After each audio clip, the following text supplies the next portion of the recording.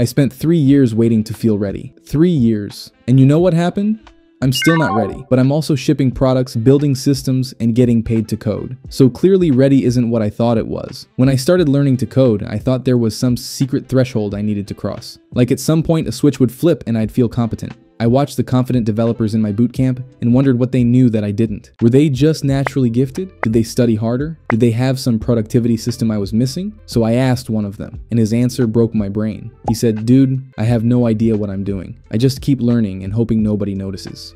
That's when I realized something. The good developers weren't the ones who felt ready. They were the ones who moved forward anyway. So let's talk about why you'll never feel ready, and more importantly, why that's actually the point. First, there's this thing I call the knowledge paradox. The more you learn about programming, the more you realize how much you don't know. It's like you're climbing a mountain, right?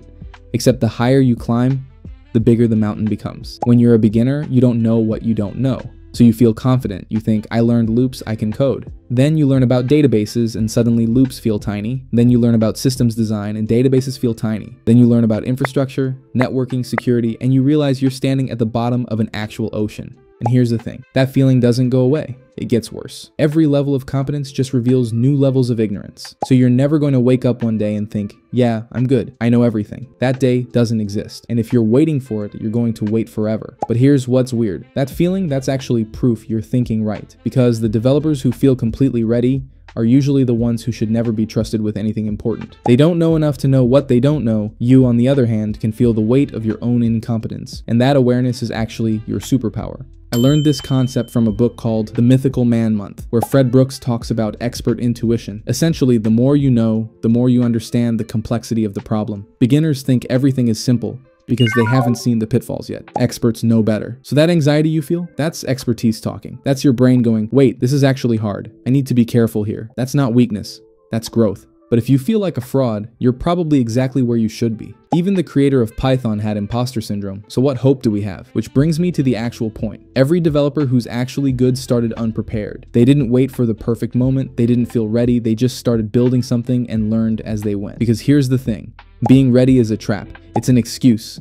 It's you telling yourself, I'll start when I'm perfect. But perfect never comes, so you just keep waiting. You keep learning, you keep preparing, and you never actually build anything. I know this because I did it for 3 years. I was going to be ready. I was going to learn this framework, then that framework, then systems design, then microservices. And then one day I just said, forget it. I'm going to build something stupid. Something that nobody asked me to build. Something that had no practical value. And it was the best decision I ever made, because that's when I actually learned. So here's what I want you to do. Stop waiting. You're not going to feel ready. Build something. Make it terrible. Ship it anyway. Break it. Fix it. Learn from it.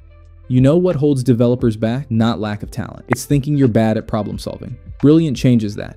It transforms how you think about logic, math, and systems, the foundations of coding. And suddenly, concepts click. Here's what I love about Brilliant. It doesn't lecture you. You solve problems. Real interactive problems that build intuition. Algorithmic Thinking course made me a better debugger because I mastered designing algorithms, the key to solving problems with computers. What makes Brilliant different is it's personalized.